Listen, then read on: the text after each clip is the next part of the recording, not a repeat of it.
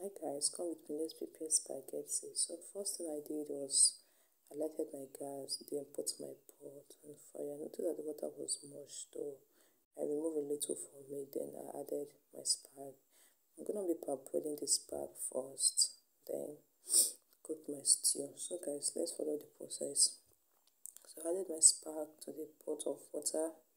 Then these are the ingredients I'm going to be using to prepare my spag.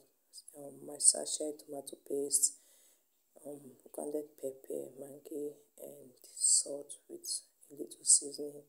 So okay, there's nothing much to do on this spaghetti stuff because I'm just going to be preparing something like, not like I want to do something which you get. So I added my grounded pepper to it. Then I went back to check on my spag, and guys, the spag was good but not yet ready though.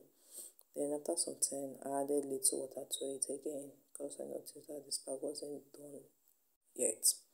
So after some time, my spag was ready. So I went ahead to fry my onion, added my pepper and the sachet tomatoes into the pot, and then I added little water to it.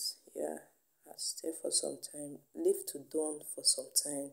Then I came back and added my Maggi, my salt, and my seasoning. Yes guys, so it was ready. Then I added my boiled spag to it, stir for some time, stir so that everything will blend well. And guys, my spag is ready. I do the dishes, what I use in preparing the spag, I washed everything, and it was time to eat guys. Trust me guys, the spag came out really good. It came out well, even though I didn't really use much things to prepare it.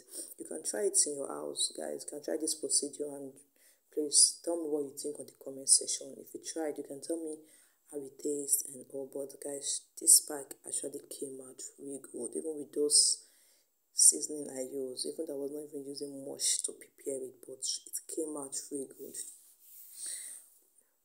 Don't forget to like, follow me, share, and drop a comment on the comment section what you think about the procedure I use in making this spag.